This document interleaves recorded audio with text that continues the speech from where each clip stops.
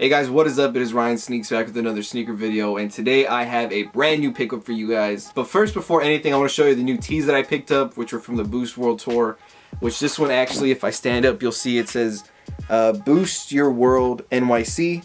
The next one that I got was the actual Rio tee, which just says Boost Your World Rio on it. I thought they're pretty cool tees, and it kind of goes with this video that I'm going to do right now.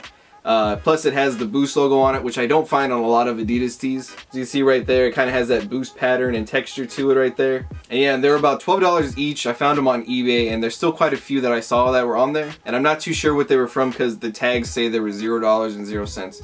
So not too sure, but that is it for that one. The next thing that I picked up is a new pickup from Finish Line, which is kind of a really delayed W. Now when these first came out, I wasn't really too hyped on them. I liked the black one more than the gray when it did happen. As you can see, it's the NMD R1 PK. So I was actually looking for this exact pair to do the custom on.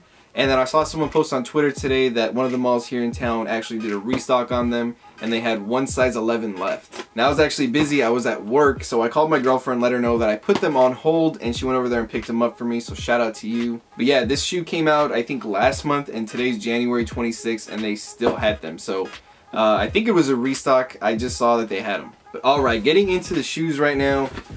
This is an 11, like you saw on the label right there, which is a little bit smaller than what I have gotten in any NMD. The smallest that I have is the OG, which is an 11.5. I didn't get to try these on, like I said, because my girlfriend went and got them for me.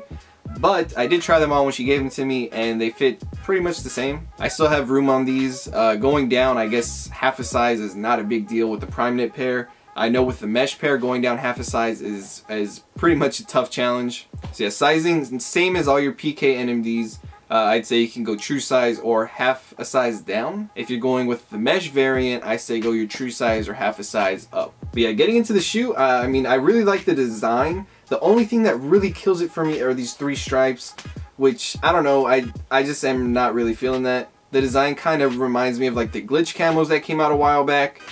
Something similar to that, and I really did like those, so I think taking off these stripes would be a good idea, which I plan on doing. As you see, you get your collar right there, which is pretty much white and gray.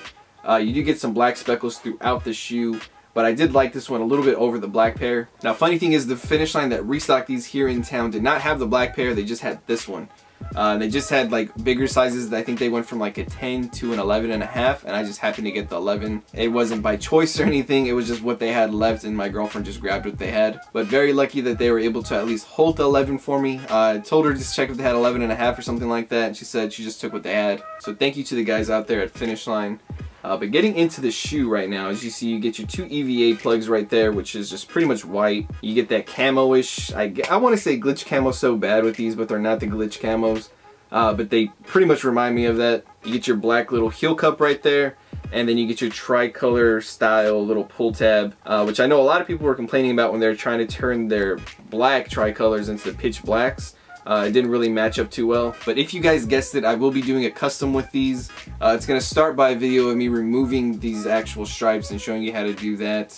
And then I'm going to be choosing a color to do. But yeah, that's where I'm going to need your guys' help. I'm not too sure on what color I want to do these yet. I'm kind of going like towards a maroon and burgundy because the university I just graduated from is that color. And I thought it would be pretty cool to do something like that represents my school. But I also want to hear what you guys have to say, which color you think would look best with this. And like I said, I'm going to be removing the stripes, and then I'll be going to town on them. So yeah, pretty happy I was able to get these for retail instead of having to pay resale to do a custom.